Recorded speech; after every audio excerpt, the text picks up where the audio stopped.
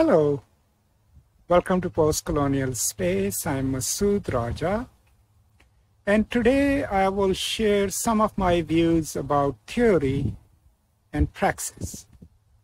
Now, obviously, I have to say these two words in a linear fashion, which sometimes implicitly implies that theory and praxis are these two separate entities. And that's how most people also tend to treat them. Like some people would just say that's theory, it's got nothing to do with praxis, and vice versa, right? But, there are two sources where you can go to really understand clearly the loop that constitutes these two terms, which means that they are not necessarily separate, one or the other, but they are constantly interconnected. One is famously the Deleuze-Foucault interview, Intellectuals in Power, Intellectuals and Power, which actually was the interview that Gayatri Spivak responds to in her essay, Can the Subaltern Speak? And I'll post a link to that interview in the description. And there is a moment in that interview where Deleuze basically says, theory is praxis. Right? It's not separate, or something to that effect, that it's not separate from practice or praxis itself. The other more comprehensive resource, of course, in understanding theory and praxis is Paulo Freire's Pedagogy of the Oppressed, right? And I have a whole series on it, which you can watch. But what Freire famously asserts at different places in the book is that theory is reflection, thinking about concepts, and praxis is action, right?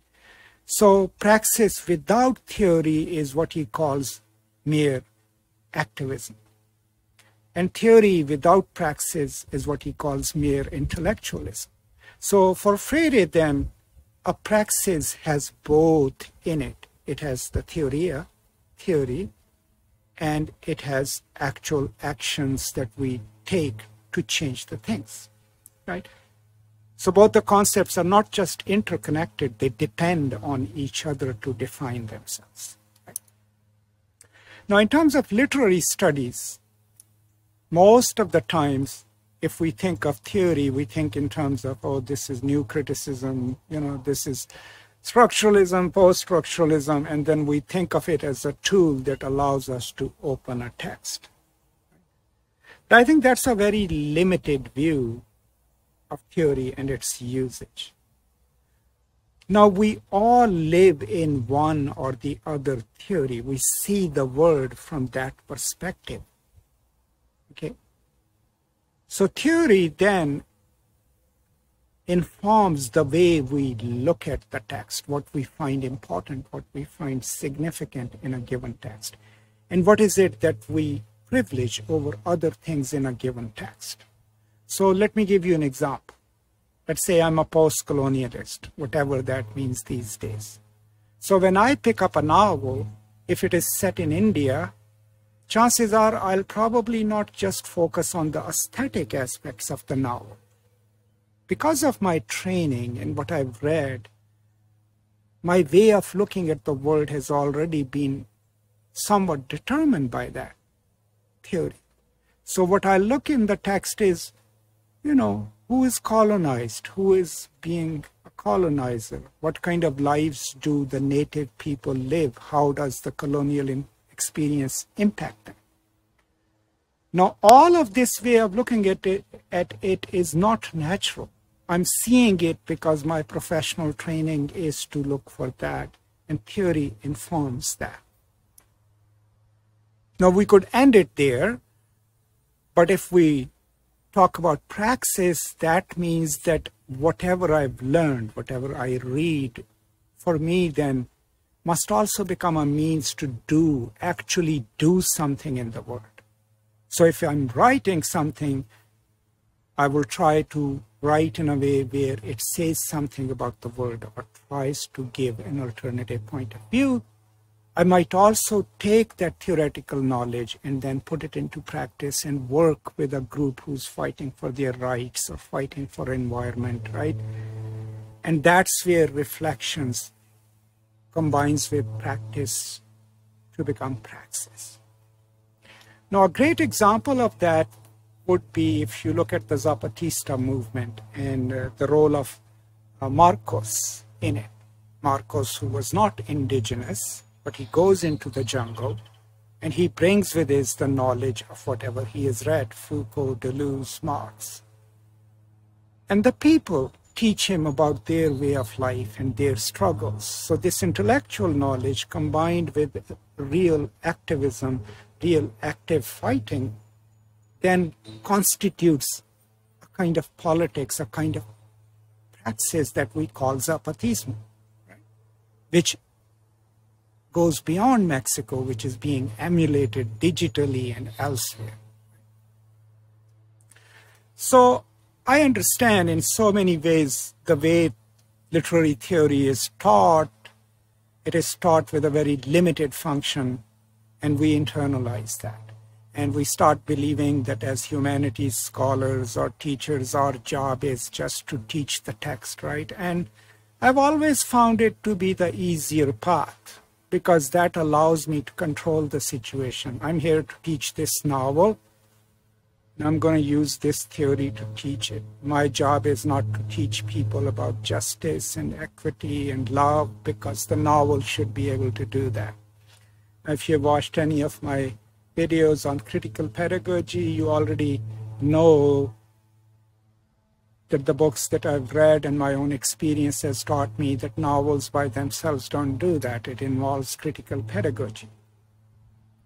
So a better way of using or thinking about theory would be that it's not a tool with which you open a text.